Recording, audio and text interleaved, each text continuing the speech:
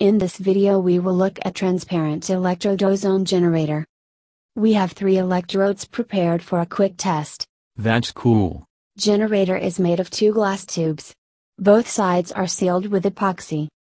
Top side is designed to be resealable by melting wax layer. Screw is used as terminal for grounding. I tried to utilize my glass blowing skills, but I failed miserably. Never mind, epoxy works great. I was too hasty and tried to speed up curing epoxy by heat and melted wax layer. This electrode is made of piece of some thick cable insulation and tin wire.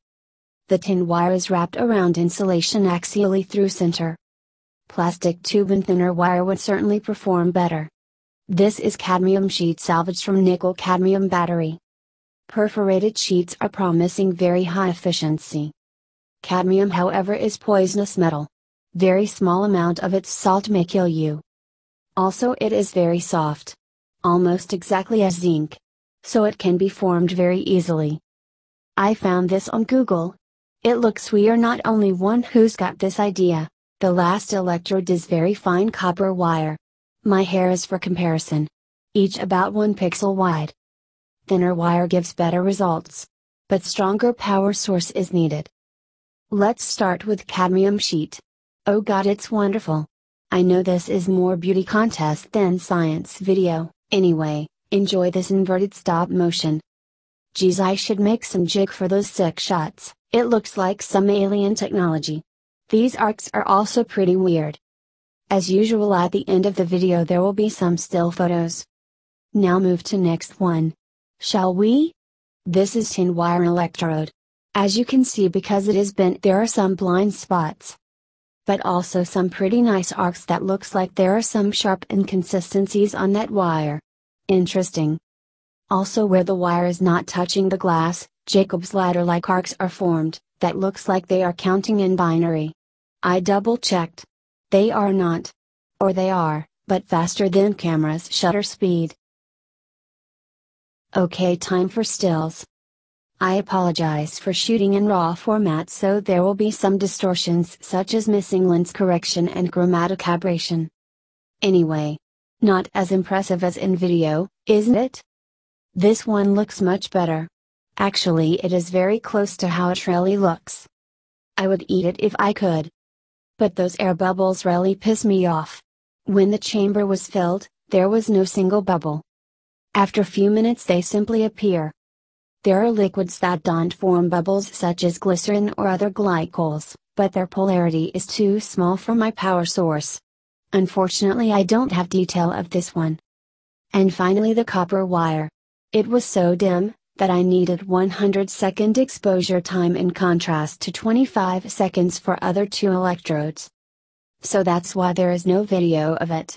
You would see nothing. Thank you for watching. I hope you like this beauty contest. Feel free to vote for your favorite in the comments. Also, if you have an idea for some ozonolysis reaction, let me know. Warning: next part contains meaningless brain dump. As I live in EU, I have very limited access to chemicals. I am planning to make a non-profit business so that way I may gain access to essential chemicals such as DCM and non-regulated reagents. Such irony that I can go to hardware store and buy reagents to make sodium cyanide, but it is impossible for me to get some benzaldehyde. But back to subject. I was thinking about making piperonal from piperine by ozonolysis, as I can get some incredibly cheap white pepper. Any recommendations for solvent or procedure is appreciated. I have some plans for next videos. I have limited budget, so some will come out and some will not. More of them will be related to general engineering than chemistry only. Such as HHO generator. But HHO generator that will be utilized as welder and for glass blowing. Then of course few glass blowing videos or even series for designing reactors and stuff. Or homemade hot plate made of kettle. Those are chemistry related, such as this ozone generator, but it's not really chemistry video. For chemistry, I want to make series of videos designing a polymer resin that can be cured by UV light. Because I think that 3D printing is very good technology, and stereolithography is a way to go. You see, that I am DIY enthusiast and DIY polymer is kinda holy grail of do-it-yourself.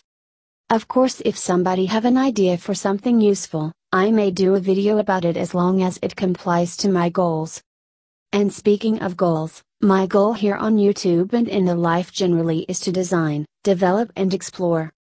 So I will try to post unique videos on subjects that are not well documented, understood or explored. Some of the videos will be clickbaits obviously. Such as my sodium video for example. Also, I live with my sister and most of the time I work at night and I don't want to narrate my videos when she is sleeping. Normally I use my car as a studio, but it's winter so right now I will use Daisy's voice. So once again, thanks for watching.